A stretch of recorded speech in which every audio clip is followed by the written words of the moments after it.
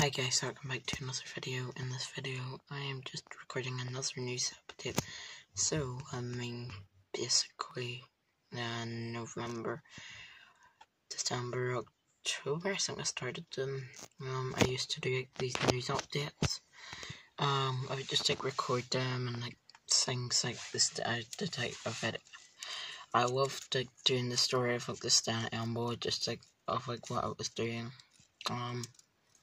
Talking about this Dana Amber, the strip that came before it, the Stan version that was obvious.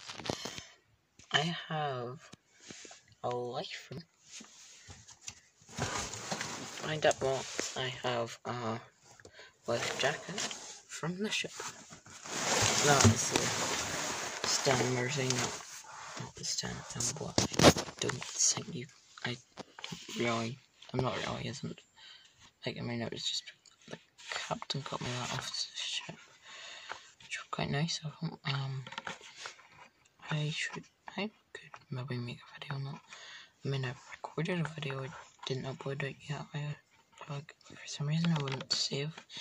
Anyway, today's video is more about it's about Stanline. The story that I'm going to talk about today is about about the HSS, Stena Voyager, that is to be precise.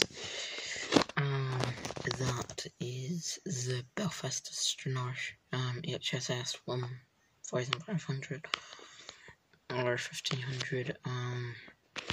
It sailed. It sailed the Belfast to Stranraer route. It started in 1996, and then it must have been. Let me cope you with this. So basically, it was laid up for 18 months. Back a year and a half, that would have been before a year and a half before the HSS was towed off to Sweden. It did its final sailing, which was the November 2011, and then on the 5th of May 2013. It did its final. It towed up to Sweden. I actually saw its final. I saw it being towed up